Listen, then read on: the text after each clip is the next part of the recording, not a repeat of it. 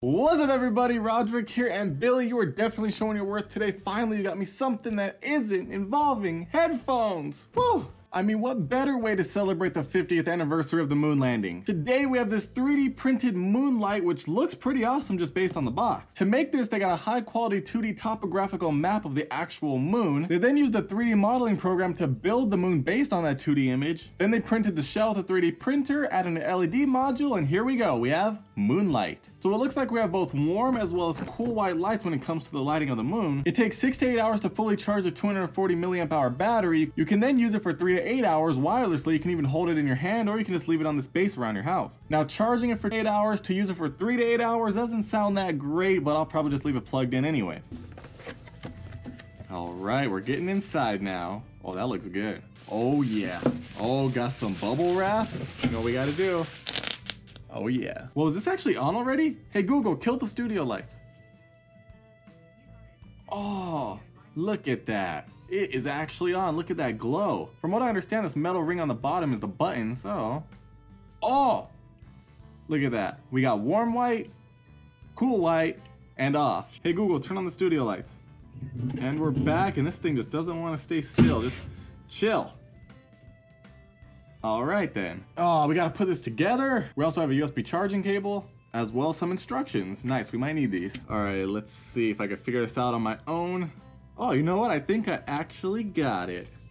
Ah, pretty cool. I did it all by myself. No instructions required. That's a pretty cool looking shape. Look at that. Alright, and then the moon just sits right on top.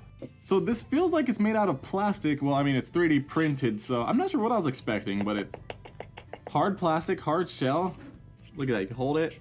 I got the whole moon in the palm of my hand. We got the cable fed through the base. We're gonna plug it in the bottom. Whoa. Wait, I guess because I touched it, it turned on, huh?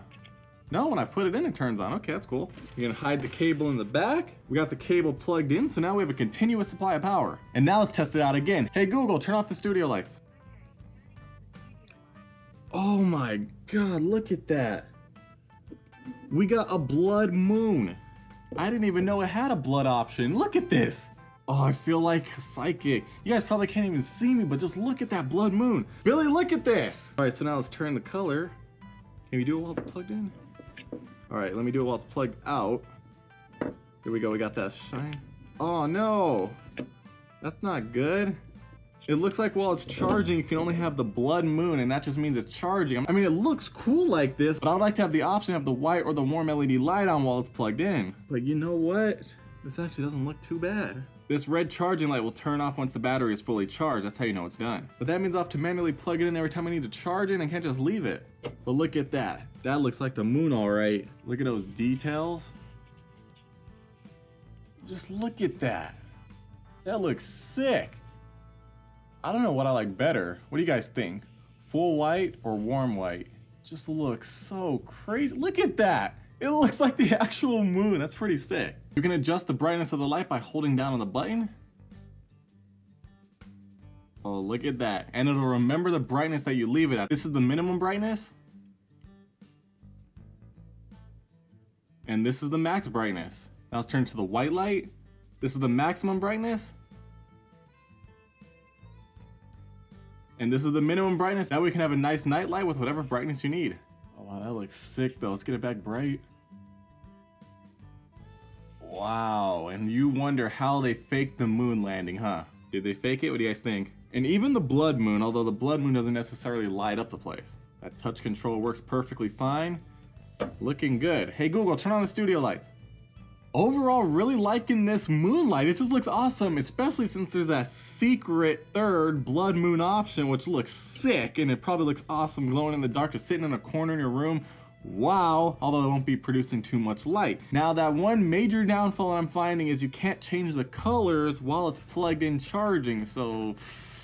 wow, I'm not gonna be able to do what I was planning to do with it. I wanted to leave it plugged in forever, put it in a smart switch, let it charge up a couple hours a day, let it work through the night, and there you go. It works all by itself, don't have to worry about it. But now I literally have to unplug it, turn it on at night, then in the morning plug it into charge. It'll turn red, which you can't see during the day, and then, you know, plug it out at night, turn it back on, and then we're good to go. It's more of a hassle than I would have liked, but I mean, it still does look awesome. If you want to pick up one of these, I'll throw the link down below in the description. Make sure you guys comment your thoughts down below and let me know what your thoughts are on this. If you're going to pick up a Moonlight and what you guys are going to do with it, because I wouldn't mind having one of these in every room of my house, to be honest. But the only problem is I would have to unplug each and every one of them every single day to get the color to light up at night. They need to make a smart version of this. That'll definitely solve everything, and it'll just stay plugged in and everything's good to go. And plus, when it comes to the charge and use time, it's not really that great. I wish it would charge in like an hour and last for 20-something hours. That would be even better. But right now, remember, you have to charge it for about 8 hours, and then you can use it for up to 8 hours, so it's kind of a wash. Thumbs up, red subscribe button, social media, and I'll see you in the next one.